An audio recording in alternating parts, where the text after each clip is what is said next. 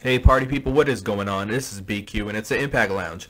If you're stumbling across the channel for the first time and you're an Impact Wrestling fan, feel free to look around, check out the content. If you like what you see, hit subscribe, hit some thumbs up, you know what I'm saying? So welcome if it is your first time. So what I'm talking about this morning, this information, this news kind of came out a few days ago. It was reinforced yesterday. Because people have been asking, now that Lucha Underground is coming back, what does that mean for Johnny Impact, Taya, Phantasma, and Tejano, others that we've seen on our TV screen when we're watching Impact? First of all, I'm a Lucha Underground fan, but it is something I watch in my spare time, so I'm actually quite a bit behind on it, but I do like what they do quite a bit, and maybe being Hispanic myself, I connect with it on that level. But I really do like Lucha Underground. The executive producer of LU has acknowledged that it wasn't fair to keep talent off TV for up to a year between seasons. So there was a long time between tapings. So now they're going to be a lot more lax, because if you guys remember in the past, Lucha Underground talents were under very exclusive contracts. And Impact tried to work, under the Dixie Carter regime, tried to work with Lucha Underground in the past, and Lucha Underground wanted nothing to do with them. So now times have changed, and they realize that working with other companies is beneficial. So Lucha Underground, their partners, have announced that they're going to be doing talent exchange with Impact Wrestling, Ring of Honor, Noah, Stardom. So this is a good thing. There's a lot of great talent on that show. I do not know if that means that talent from those companies, they use the word talent exchange, but I don't know if that necessarily means that talent from other companies are going to show up on LU. We don't know that yet, so that's something we got to keep an eye out for. But it's good news for Impact. Now, from what I understand, and I've said this a few times, the agreement used to be, well, if someone from, and this is when, with Jeff Jarrett, how they started partnering with AAA right away, so they had to start getting kind of lenient with the TV there. And at the time they said, well, you can feature our talent, but they cannot portray the character that they portray on Lucha Underground. Now it's different with Drago, because I believe that was his name going into Lucha Underground. But Phantasma, he's King Cuerno on Lucha Underground, and obviously Johnny Mundo and Taya, which is not Taya Valkyrie, it's just Taya. So they had to make some adjustments.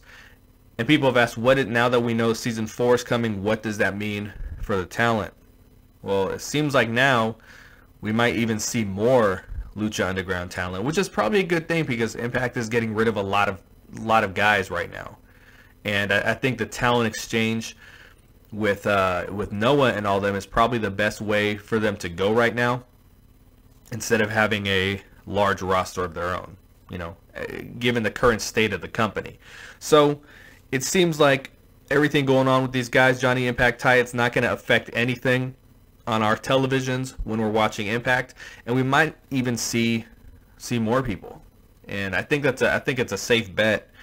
So we're going to see what happens in the next set of tapings, and we don't know where the next set is going to be. It's very possibly going to be back in Orlando. We don't really know. And Lucha Underground there's a lot of unhappy talents there, and they're going to grant a lot of releases on their end. But the difference between Lucha Underground and Impact is that Lucha Underground is saying, okay, we will grant your release, but we have to write you off TV in the storyline. With Impact, we don't get that luxury. People just disappear. People just show up. It's absolutely crazy. It's a madhouse sometimes. But hopefully we're going to see some more Lucha Underground talents, and hopefully we see legit talent exchanges. Because here's the deal. Magnus said this. I'm not a huge Nick Aldis fan by any means, but he said this not long ago, that 10, 12, 13 years ago, there was the WWE fan base, and then there was the people who were looking for an alternative, and TNA had all those people. And then Ring of Honor came around, and now they're kind of sharing those people. And there's a lot of hot independent companies out there, And all these companies are continuing to share the group of fans who want an alternative. I'm to the point, I know some of you can watch every wrestling show. I cannot. I decided a year and a half, 2 years ago that I was going to be kind of exclusive to Impact because that was the show I enjoyed the most. And as I said, Lucha Underground I watch in my spare time. But it's really, really important that these companies come together and they work together and try to build something. And what the talent exchanges are lovely.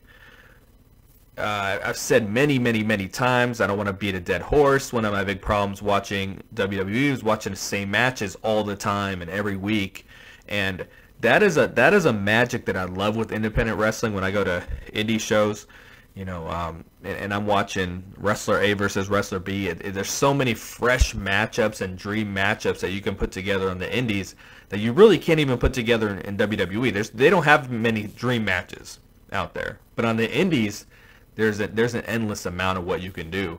Now imagine these companies, LU and Impact and Ring of Honor, really buckle down and start working together, because as I said, they are all sharing the same casual fan who's looking for an alternative. When you see, I don't even know what the ratings are these days, but let's say, you know, you see 3 million people watching Monday Night Raw.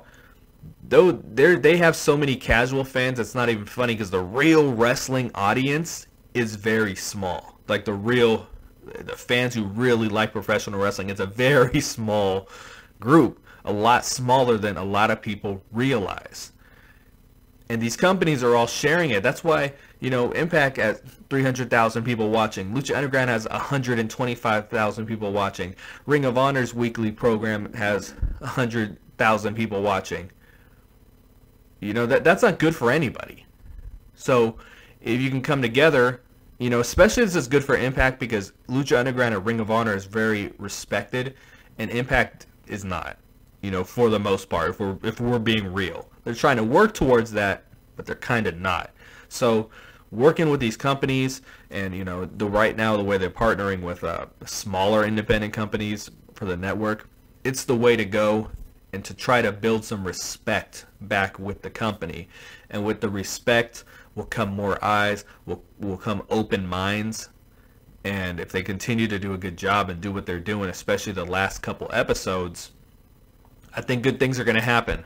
But yeah, I kind of went off on a tangent there, but Lucha Underground talent on Impact, it's safe, they're good to go, and hopefully we're going to see more. They got a lot of talent over there, so we're going to see what happens in the future.